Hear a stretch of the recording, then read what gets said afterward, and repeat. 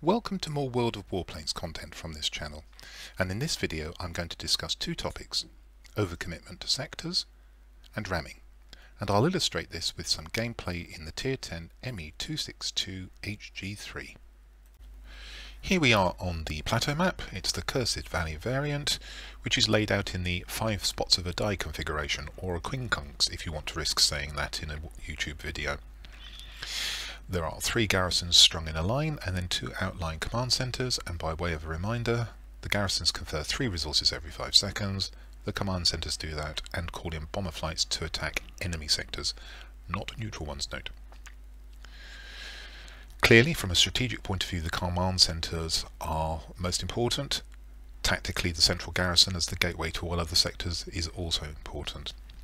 And this is a bit of a tricky map for an ME262 HG3 because the only air defence heavies will be found at garrisons. There are none at the command centres, they're all light fighters. Depending on when you spawn, you're probably either going to go to the nearest command centre on the left and mix it with the air defence fighters and hope that something like enemy bombers come across that you can shoot down. Potentially you could consider using your ordnance if you have it as well on your heavy. Alternatively, if you're on the rightmost spawn point, you can fly through the garrison on the right and then get to the enemy command centre and hope to interfere with their capture of it, or perhaps even capture it yourself.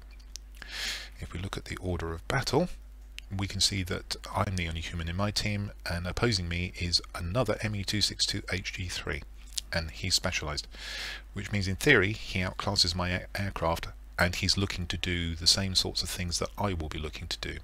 So I'm going to need a bit of luck in this battle.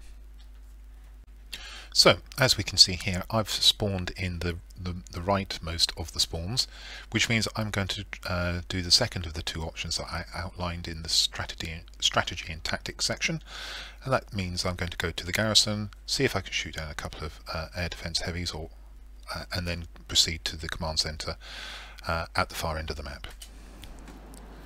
And let's see how the battle develops. Now, as ever in my heavies, I don't believe in going low to use ordnance first, I believe in clearing out the top. So the first thing to do is gain altitude. And the first of the air defence heavies has already appeared. Now I see the second, I can see what pattern they're in, so I'm going to go for the left of the 2, and then probably wheel around and see if I can shoot the right.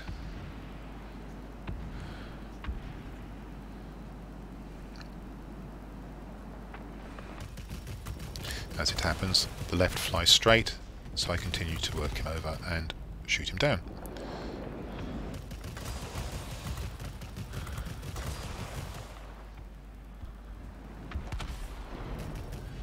And by destroying both of the air defence heavies, we have the garrison. So now I'm off to the command centre, which is only half captured at this point. I can already see a bomber. That's a target of interest to me. And looking on the minimap, there is an enemy aircraft way below me. I'm paying that no attention.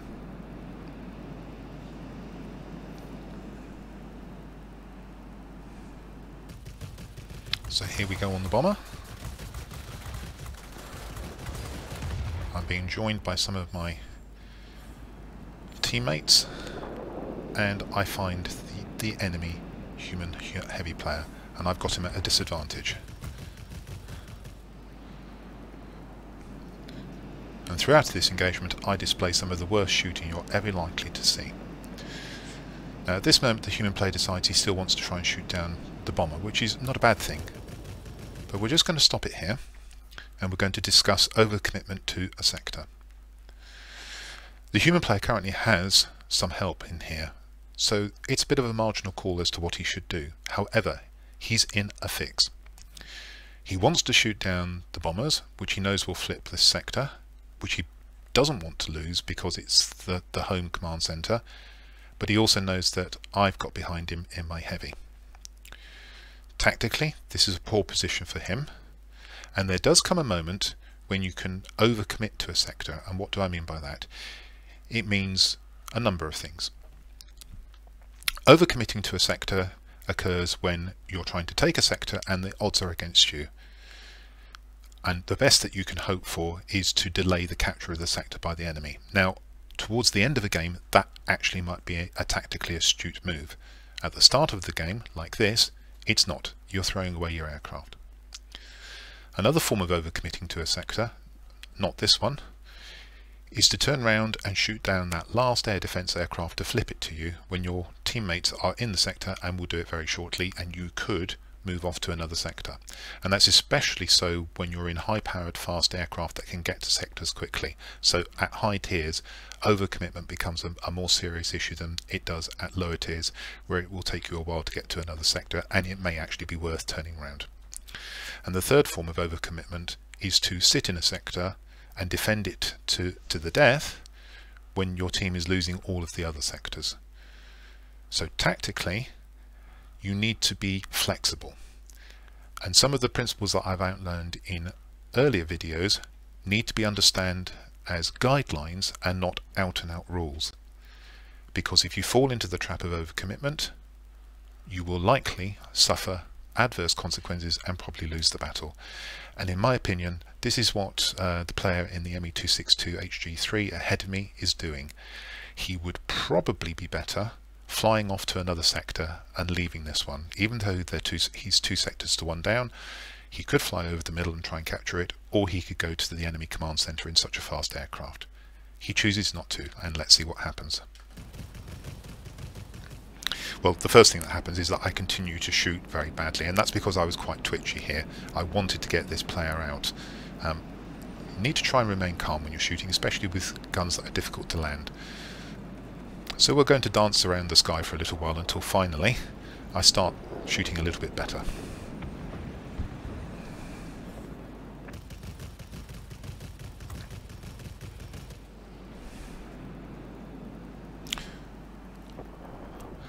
Now, if this fellow in the ME262HG has got his boost and he's built this aircraft for speed, he probably could get away from me quite easily. But he chose instead to break off to the bomber, and he's given me an opportunity to shoot him down. And although I'm making a hash of it, let's not beat about the bush, eventually I take his invitation.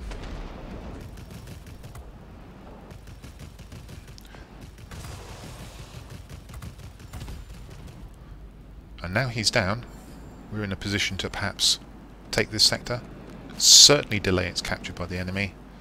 I fly away from the pursuing enemy aircraft. Notice there's a high-flying aircraft above me, and head for that.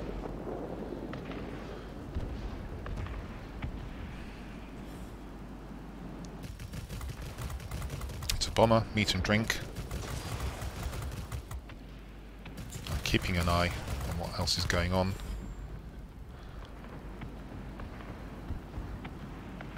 And I come down. And by this time, the enemy 262 has returned to the fray in the hope of getting this sector under his control. And in theory, he has the advantage. I'm slightly damaged. He's got a completely fresh aircraft. We're going head on. So in theory, if we're both using gun sights, and I assume we are, he should do at least as much damage to me as I should to him. And then it becomes a game of chicken. Who's going to pull out and potentially give the enemy aircraft an advantage? Well, it won't surprise you to learn that neither of us pull out. And here's the surprising result. Or is it a surprise? Let me explain. I've destroyed the enemy aircraft with a ram, even though I was in a lower health configuration than he was when we began the engagement. How does that work? Well, a little bit of history is required here. Originally, in the early version 1 iterations of this game, ramming did what probably intuitively everybody would expect. Destroys both aircraft outright, no questions asked. This apparently wasn't very satisfactory to the players of version 1, and the World of Warplanes team decided to introduce a different ramming mechanic whereby RNG, or luck, plays a part. Now, nobody really knows how ramming in this game works anymore, but probably it's a little bit like World of Tanks, where if you have a heavier vehicle, you've got more speed, and you've got more health, you're more likely to come out of a situation, a ramming situation, alive than your opponent. Well, as I said right at the start of this engagement, I was on lower health than my enemy, and I assume he was shooting as accurately as I was, so in theory a ram should have favoured him. Now he might have lost his aircraft, but in theory he should have come out of this, had a higher chance of coming out of this alive than I did, and you can see exactly the opposite has happened. There are lots of theories as to how you can optimise your ramming, and my favourite is what I did here. I very slightly lifted my nose at just before the moment of impact and effectively got my enemy to run into the underside of my aircraft. Now I can't prove it, and there are certainly people who will argue exactly the opposite manoeuvre is a better one, but I feel if you can get a ramming aircraft to go into the bottom of your aircraft, then you've got a significantly better chance of surviving the ram. And this is not proof, but as you can see, I won the ram. So there I've discussed at the start of this battle both overcommitment to sectors and ramming, which were the main topics of the video. So if you're here for discussion of those two topics, look away now. Otherwise, we'll just continue to talk through the battle, as I do normally, and I hope you enjoy it. And with those two pieces of luck, firstly happening upon the enemy heavy in an advantageous situation for myself, even though I did my best to make a mess of it, and then winning a ram that probably most people would have expected I would lose, I managed to set up the capture of the command centre, and now my team is in a good position. Of course, I'm now very keenly aware that the enemy heavy, if he catches me unawares, will be in a much better position to deal with me than he has been previously. But that's not going to discourage me from doing my primary task of keeping the tops of sectors safe, and as you can see I'm about to destroy the bomber over this command centre. Now we're 2 sectors to 2 at this moment, but we have a command centre, and pretty much what I was thinking here was I was going to stay here and defend this command centre for as long as I could, and once I was destroyed I would go along and try and take our command centre, but as ever my team suddenly pulls the 2 sectors out of the hat very quickly, and we're 4 sectors to 1 up, and already I've got a Maguire's medal as well, which is 400 capture points in a single sortie for heavy. So I continue to defend this sector. Now the ME-262 HE-3 used to be an aircraft I loathed mightily. However, I'm beginning to come round to its charms. I'm finally being effective with the guns, and now that I've got it reasonably fast, even though it's not specialised, and there's a lot more to come in that regard, I feel much more comfortable in it. Certainly I prefer this aircraft to the FW-252 that you've seen me flying recently if you've been watching my earlier videos.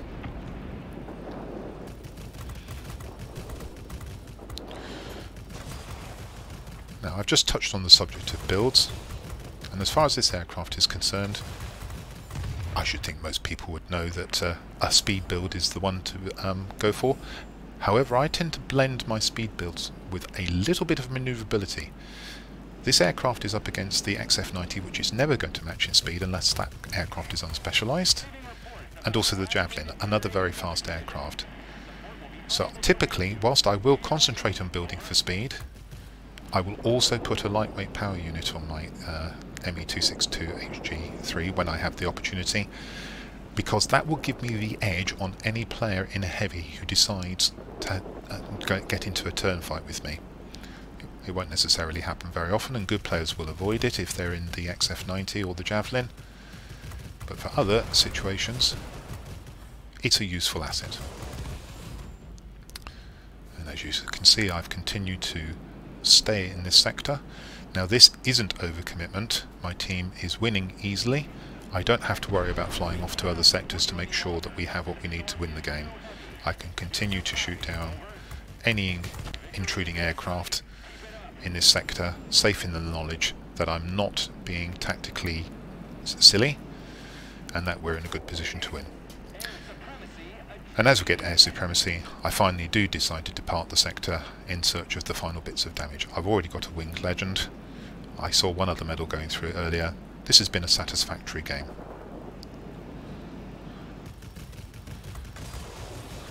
I gamble on the TA-183 not using its greater manoeuvrability, even though that's limited, to attack me. and then I dive away from the attacking enemy aircraft behind me. So as we can see, the Maguires and the Winged Legend and the Hero of the Sky badge went through, and quite a nice haul of personal points. So let's have a look at the battle result.